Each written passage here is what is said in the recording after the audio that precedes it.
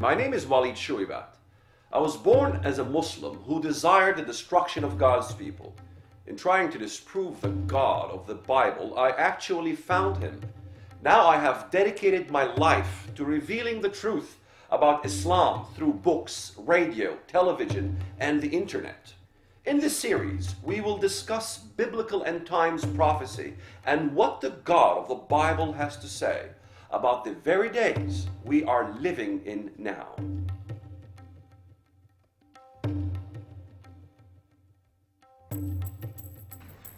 We meet at a time of great tension between the United States and Muslims around the world.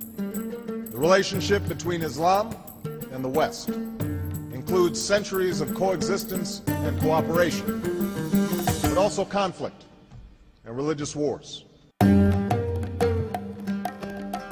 I've come here to Cairo to seek a new beginning. The United States will never be at war with Islam. Name me one that is not Muslim. In every single context where Christ is on earth fighting, he's fighting a Muslim country. Does the Bible predict such a cataclysmic event with so many Muslim nations? The answer is absolutely yes.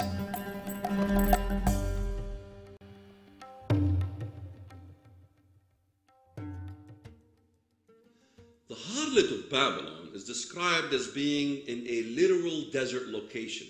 Quote, "Then the angel carried me away in the spirit into the desert.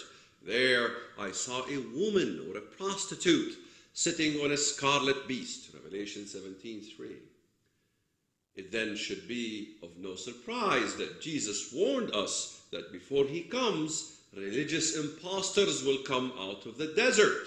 Quote, "So if anyone tells you, there he is out in the desert, do not go out." Matthew 24:26. It is largely agreed to by most that the beast is the governmental aspect of the Antichrist empire, and that the harlot woman city is the spiritual driver of this beast mechanism. So the angel takes John into the desert to observe the harlot.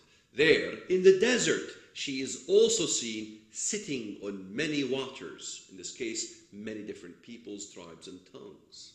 She is the spiritual source that influences these different ethnic peoples.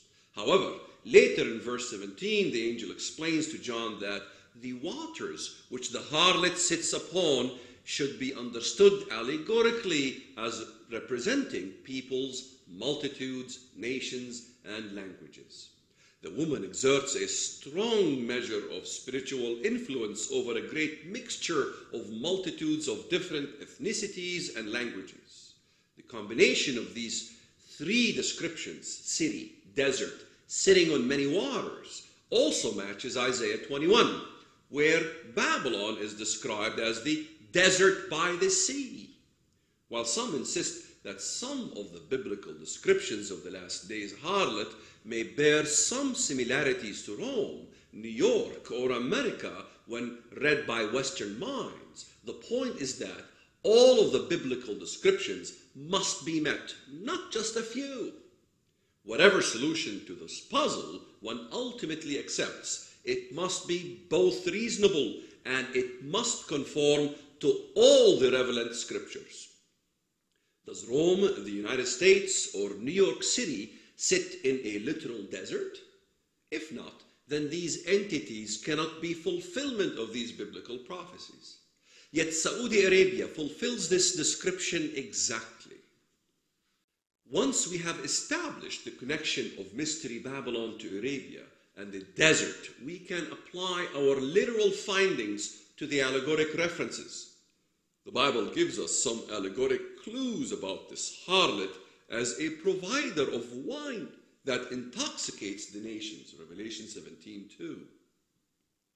Many Western Bible teachers associated this wine held in a chalice by this prostitute with the Catholic Church and the golden chalice used during communion. This conclusion is hardly hermeneutically responsible or even Berean.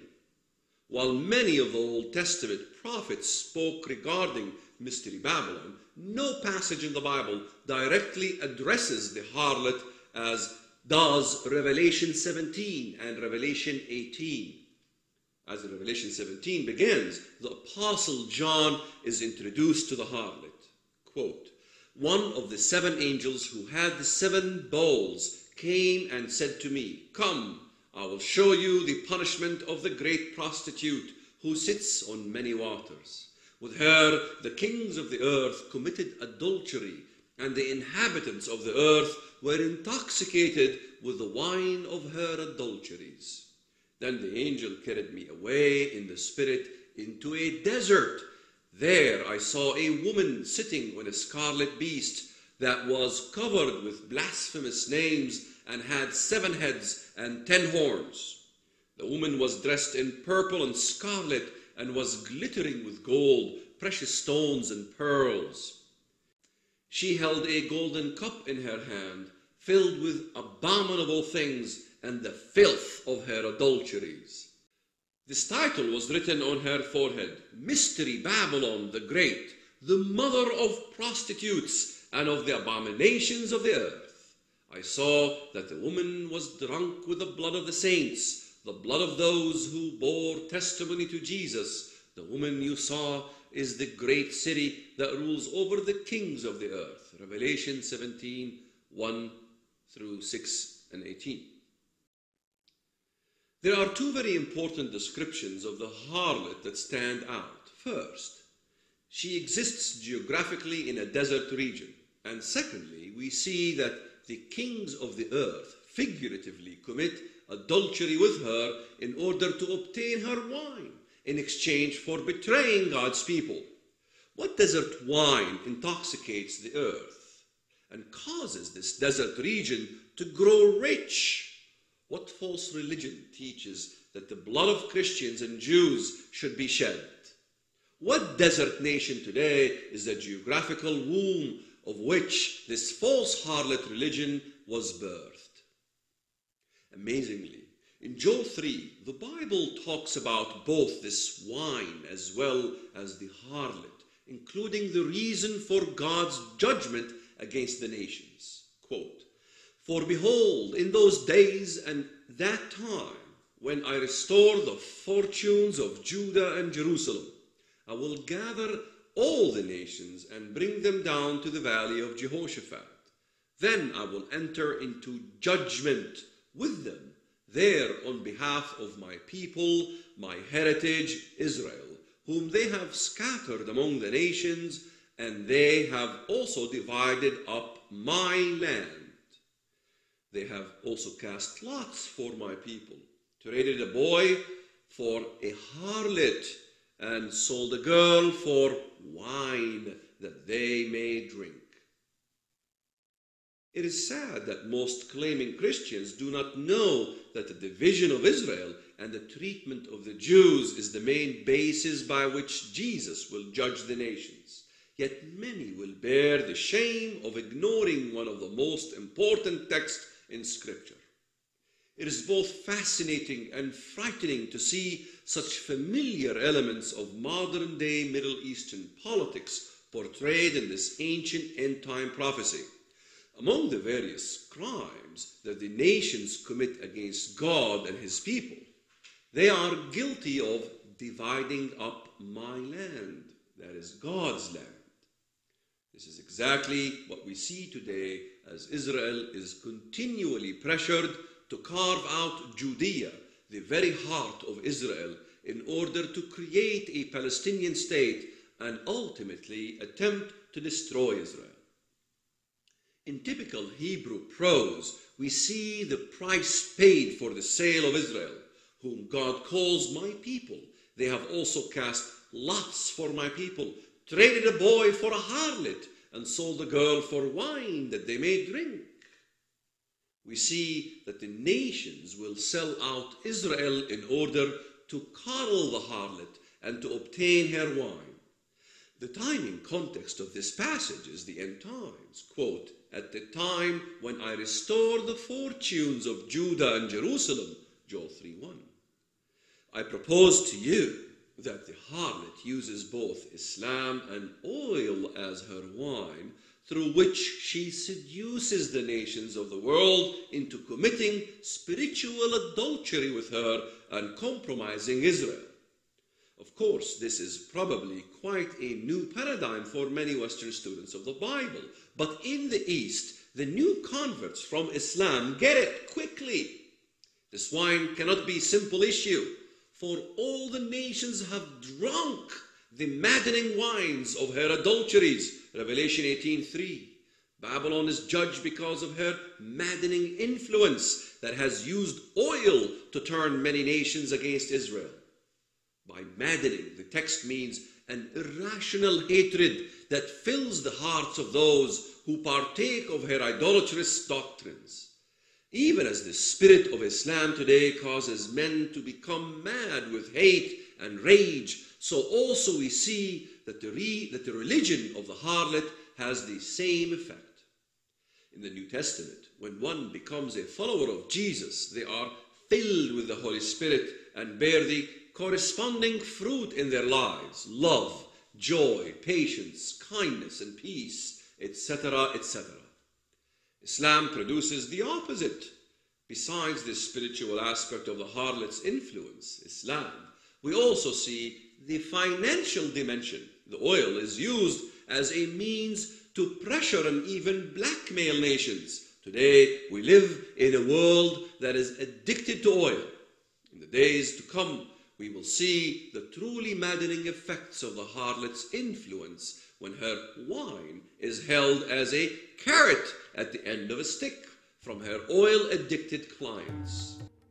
OPEC very recently announced that it has decided not to increase oil production in Saudi Arabia. The purpose of this is clearly to hurt the United States. In the 1970s, we saw the effects of the OPEC embargo with Saudi Arabia first woke up to her power.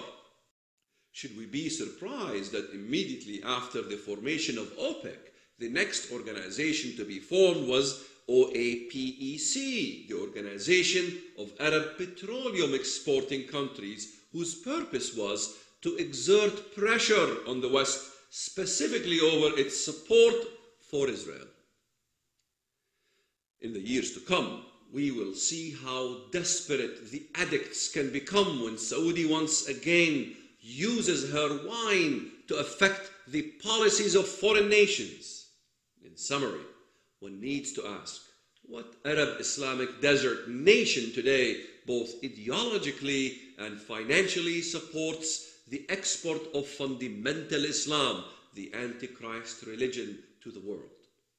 What Arab nation is the most likely to use oil influence to affect the politics of foreign nations? What Arab nation's oil net exports and production are more than 3 times higher than any other Arab member of OPEC? Remember, the Bible says that the merchants of the earth are waxed rich through the abundance of her delicacies, Revelation 18:3. The merchants of the earth have grown rich due to the abundance of this delicacy she offers. O you who dwell by many waters, abundant in treasures, your end has come, Jeremiah 51:13. Many may still argue that the wine in Revelation 17 is an allegory of something spiritual. Once we study Isaiah 34, however, you will no longer have any doubts. In nearly identical language to what we have already read concerning Mystery Babylon, in Isaiah we read, quote, "For it is the day of Jehovah's vengeance, and the year of recompense for the controversy of Zion. Its streams shall be turned into pitch, and its dust into brimstone. Its land shall become burning pitch. It shall not be quenched night or day. Its smoke shall ascend forever." Isaiah 34, verses 8 to 10. Incredibly, almost 3 millennia before the discovery of fuel oil, Isaiah predicted the burning of the very thing that was used in Babel to build a name for the rebellious ones, the pitch. Pitch is bitumen and tar, or oil, which technically is simply crude oil. Have you ever wondered why God calls the Antichrist Nimrod in Micah 5? His roots go back to Babel. Notice that the land shall not be like burning pitch, but shall actually become burning pitch. There is no simile here. The prophecy could only be fulfilled in an oil-rich land. The word for streams, in this case the Hebrew nachal, is not water streams, but torrent, torrent valley, wadi, valley or mine or tunnels, and thus need not to be understood strictly as streams of water. Obviously, water would never burn like pitch as the verse mandates. The picture painted is literally of a land that burns into a river of burning wells, tunnels of petroleum. This is also confirmed in Revelation 18 regarding the harlot city. And the kings of the earth who have committed fornication and lived deliciously with her shall bewail her and lament for her when they shall see the smoke of her burning. Revelation 18 verse 9. And cried when they saw the smoke of her burning, saying, what city like unto this great city? Revelation 18:18. Remember the oil fields during the first Gulf War when Saddam Hussein set the oil ablaze. Even during the day, the skies were black with smoke. This is precisely how Isaiah the prophet portrays Babylon's end. In Revelation, we read that God will mix her double portion from her own cup, give her as much torture and grief as the glory and luxury she gave herself. Wow. This chalice of mystery Babylon is the same as in Jeremiah 51.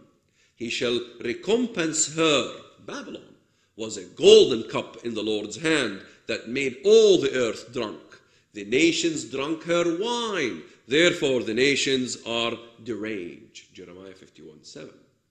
When God issues a judgment, he hands over this cup to the harlot and makes her drink from the very cup she used to establish her influence. From the abundance of her oil wealth, she will be fed with double portion of punishment by the very product that she used to establish herself and her power by her own burning with it. Though she has funded the export of this Abaddon destroyer called by the West radical Islam, and the terrorists who have turned the world upside down, so also will the radical Islamist eventually turn on Saudi Arabia and give her something twice as bad as anything that any other nation has seen. She will be burned in 1 hour. She will fall, as the Bible declared. Therefore, the kings of the earth shall weep and mourn for their oil, but their oil will go up in flames. All this is what the Bible declares to be Jehovah's vengeance and the year of recompense for the legal controversy of Zion. This cannot be ancient Babylon. God himself finally executes judgment on Israel's behalf with a great destruction. The same rendering is in Jeremiah 51:11. The vengeance for his temple. Again, this judgment against Edom extends from Teman to Dedan. Thus says the Lord God, because that Edom hath dealt against the house of Judah by taking vengeance, and hath greatly offered and revenged himself upon them. Therefore, thus says the Lord God, I will also stretch out mine hand upon Edom, and will cut off man and beast from it, and will make it desolate from Teman, and they of Dedan shall fall by the sword. Ezekiel 25:12-13. This destruction of Arabia is complete and fits the description made by several prophets whose prophecies correlate with Isaiah 34. Quote, therefore in one day her plagues will overtake her, death, mourning, and famine. She will be consumed by fire, for mighty is the Lord God who judges her. When the kings of the earth who committed adultery with her and shared her luxury see the smoke of her burning, they will weep and mourn over her. Terrified at her torment, they will stand far off and cry, "Woe, woe, O great city, O Babylon, city of power! In 1 hour your doom has come." Every sea captain and all who travel by ship, the sailors and all who earn her living from the sea, will stand far off. When they see the smoke of her burning, they will exclaim, "Was there ever a city like this great city?" Revelation 18. Ships on the Red Sea can easily see Arabia's destruction. The harlot will be destroyed violently and swiftly and in one day. With such violence, the Bible says, she will be consumed with fire. The judgment on the harlot is permanent. There will never be heard in the city the sound of music or musicians. Workers will never rebuild the city. The sound of tradesmen will never be heard or seen in her again. All agriculture will cease. There will be no weddings. All signs of human habitation will be permanently eliminated. Apart from Sodom and Gomorrah, this type of utter destruction has never been seen in any other city, including Hiroshima and Nagasaki. After her destruction, Babylon will merely be a home for demons, evil spirits, and scavenging desert creatures. Revelation 18, 1 and 2. This is in line with the ancient Eastern perception that desolate desert wastelands were the dwelling place of demons and unclean spirits. The point being emphasized is that after Babylon is destroyed, there will be absolutely no human life ever found there again. Jeremiah agrees. He describes this. So desert creatures and hyenas will live there, and there the owl will dwell. It will never again be inhabited or lived in from generation to generation. Jeremiah 50:39. Isaiah confirms a similar fate. It shall be a habitation of jackals. Isaiah 34:14. And again, later, the destruction of Babylon is described as being absolute. Isaiah speaks of this event. "For I will raise up against them, says the Lord of hosts, and cut off from Babylon its name and remnant, and offspring, and posterity, says the Lord. I will sweep it with the broom of destruction." Isaiah 12:15. The broom of destruction. Anyone who has seen footage of a nuclear explosion has seen the fury and the power of the ominous cloud that sweeps up everything in its path. Could this verse be describing a nuclear explosion? "And I will show wonders in the heavens and in the earth, blood and fire and pillars of smoke." Joel 2:30. Could the pillars of smoke be the scene of mushroom clouds from a nuclear explosion? Revelation 17 tells us that the beast hates the harlot. He will ultimately turn on her, killing her, devouring her, and burning her body with fire. Quote, "The beast and the 10 horns you saw will hate the prostitute. They will bring her to ruin and leave her naked. They will eat her flesh and burn her with fire, for God has put it into their hearts to accomplish his purpose by agreeing to give the beast their power to rule, until God's words are fulfilled. The woman you saw is the great city that rules over the kings of the earth." Revelation 17:16 and 18. How can this be? Some may argue that Muslims would never attack such Islamic holy sites as Mecca and Medina. If we take the Western view of Rome being the harlot, one could argue the same. How could Europe burn and destroy Rome? Yet when it comes to Mecca, plenty of Muslims have attacked the city before in history. In the late 7th century, Al-Hajjaj ibn Yusuf al-Thaqafi, who was a Muslim, laid siege against Mecca and destroyed much of the Kaaba with stones launched from catapults. During the First World War, Saudi Arabia was actually occupied by the Turkish Ottomans. The Turks deeply resented Arab imperialism that had spread through the vast Islamic empire and made strong attempts to resist Arab culture and language throughout their empire. This enmity and resistance was so severe that the Arabs were persuaded by the British, though their envoy, T.E. Lawrence of Arabia, to revolt against the Ottoman occupation and help the Allies. The Turks bombarded the mosque of the Kaaba. The most sacred shrine of Islam was bombarded by Muslims. In the last days, a coalition of radical Islamic nations will turn on and destroy Saudi Arabia. The prophecies by which radical Muslims live dictate just such an event. Thus, if the day comes that radical Muslims actually destroy Saudi Arabia, it is also very likely that this prophecy will embolden and empower them to imagine that they are acting according to Allah's plan. Thank you for watching End Times Today. For more information, please visit us at www.shoebat.com. SHOEBAT.com. Thank you.